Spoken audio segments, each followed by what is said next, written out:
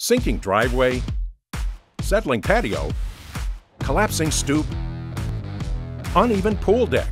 It's a fact. Concrete problems don't get better with time, but they do get better when you call APS. For the video for this Sunday, January the 9th, I'm meteorologist Bill Murray. Got a lot to talk about today. I think a record number of slides. It doesn't indicate we're going to have that much more bad weather than we're used to, but we could have some severe weather today. Let's take a look at the regional radars across the southeastern United States over into the mid-south this morning, showing showers and thunderstorms across a good bit of eastern Arkansas into western Tennessee. Another cluster there in northeastern Arkansas or northeastern Louisiana. As you see, we actually had a radar-confirmed tornado there the morning south of Natchitoches, northwest of Alexandria. There was a tornado debris signature observed on radar a couple of hours ago. This picture taken about 5:40 this morning, but in Sabine Parish. So that storm had a record of producing tornadoes, and I think since that time it has actually calmed down just a bit. A severe thunderstorm warning now in parishes north of Alexandria. Across the nation today, we see lots of wind chill advisories across the northern plains. Some winter storm warnings for lake effect snows there in the upper peninsula of Michigan, and lots of winter weather advisories, and even an ice storm warning there this morning across parts of central Pennsylvania. Now, all the same areas under a winter storm watch tonight for the possibility of freezing rain. So we'll be watching that tonight into tomorrow. You see some flood warnings, advisories across the south, and that single tornado warning and severe thunderstorm warning that we talked about earlier there in areas northwest of Alexandria, Louisiana. The SPC does have a marginal risk. That's the risk 1 out of 5, the first level out of 5, across a good bit of the deep south today, from extreme eastern Texas across Louisiana, Mississippi, Alabama, into western Georgia. And that's the area we'll be focusing on today. Severe weather threat this afternoon, generally in areas south of the line from Fayette to Birmingham over to Talladega and into Georgia. That risk is negligible to the north. Can't rely on a strong storm, possibly along the warm front, but a better chance for the south you go. These are temperatures off the HRRR today at 3 p.m. Sorry, showing readings reaching 70 in areas south and west of Birmingham. And we'll be watching that, of course, because that's a good bit of warmth for this time of year. And dew points will be pushing 65 degrees as far north as that severe weather area as outlooked by the SPC there. So we'll be watching that closely. Cape values instability thanks to the warmth and the dew points and the temperature profile in the atmosphere will be approaching 1,200 joules per kilogram areas south and west of Birmingham. And so that's, of course, plenty for the development of strong thunderstorms. And those thunderstorms would be possibly organized because bulk shear, which is a measure of the difference in the wind speed at the surface and aloft, is fairly decent there. 40 knots of shear across areas generally north and east of Birmingham, which is kind of the good news. The shear lessens as you go to the south, so it's not exactly lying on top of the higher instability values that we expect. But we do see some helicity at 3 o'clock, especially along the warm front there that'll be coming to the north, and this leads to some, fairly decent, significant tornado parameters very south and west of Birmingham. You can see pretty much where the severe weather area would be delineated at 3 o'clock, probably moving east and southeast with time with the low. And these are some of the maximum updraft helicities that we see. You can see some strong thunderstorms will move across the area this afternoon. Could see one across northern Mississippi too. We'll be watching back into Louisiana, but we have to kind of look at where the storms will be placed.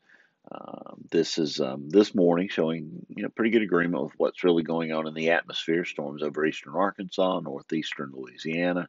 That's what we'd expect the radar to look like, and as we saw earlier, it does.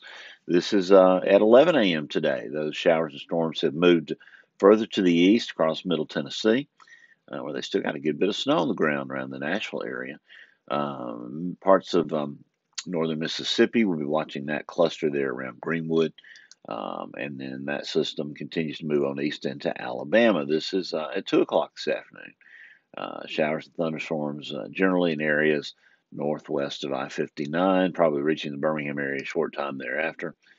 This is 3 o'clock, showing the storms beginning to intensify a bit along the warm front, and we'll be especially careful watching these storms south central Alabama, Montgomery, down I-65, and the storms coming across the border from Meridian.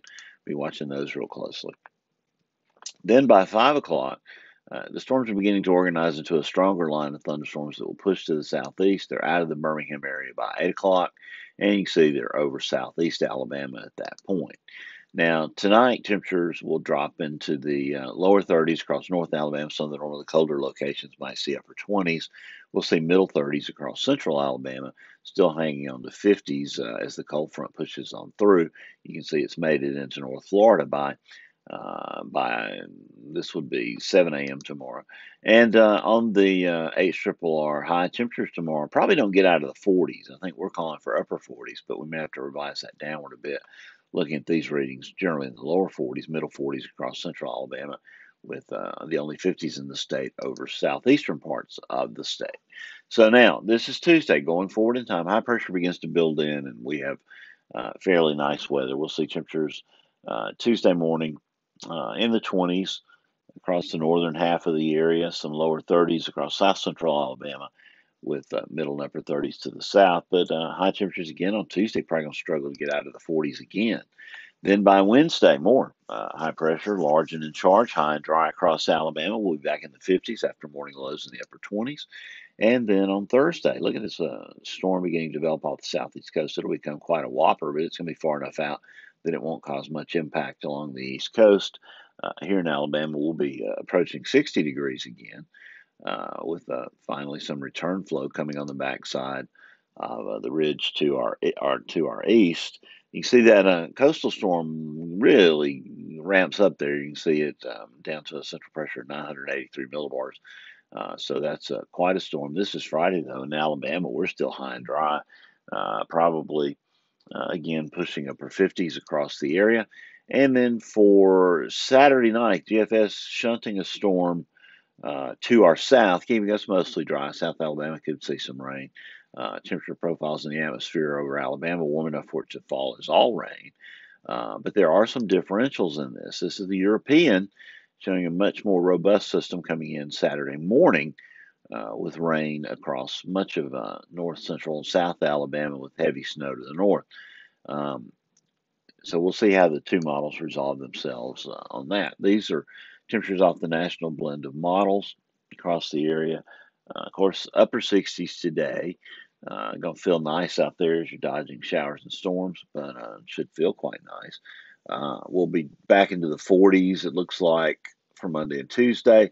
Climbing out of that by Wednesday, Thursday, and Friday as low temperatures continue to rise also. But then as we move toward next week, we see a drop off in temperatures again. So this is Sunday the 16th. And just off this, what we don't see is some really cold air coming here. This is Sunday or Saturday night, the 22nd. You can see the full trough here in the east, some snow to our northeast. And this will have produced a pretty heavy snow band, especially across Kentucky. I think they're going to see a foot of snow in a lot of those places that were hard hit by the tornadoes back in December. These temperatures here running some 30 to 45 degrees below normal.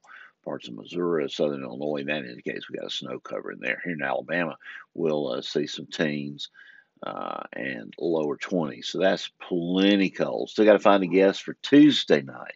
Weather brain's going to move a night this week. A lot of folks going to be watching some football Monday night across the state of Alabama. Over into Georgia, but this is the Brainy Bunch, our weekly podcast that's all about weather. We do it usually every Monday night. This week, as I said, on Tuesday, but lots of great guests talking about weather, our favorite subject. Well, that's your weather video for this Saturday, the 9th of January. I'll have notes on the blog, an update on the forecast. Scott and I will be watching the severe weather through the day, keeping you posted in case any strong storms do develop. And we want to remind you just to have your have your multiple sources of weather information where you can get warnings. and pay attention. There's a very small chance with tornado. We'll be watching that through the day. Better chance of damaging winds and hail. That'll be out of here tonight, and a cool and dry week ahead. Well, until I get to see you next Sunday, as I always tell you, keep an eye to the sky because you'll always have something fun to look at. Sinking driveway? Call Alabama Professional Services. Settling patio? Call APS. Uneven pool deck? Call APS. Collapsing stoop? Call APS. Cracking sidewalk? That's right, call APS. It's a fact. Concrete problems don't get better with time, but they do get better when you call APS. Call Alabama Professional Services today.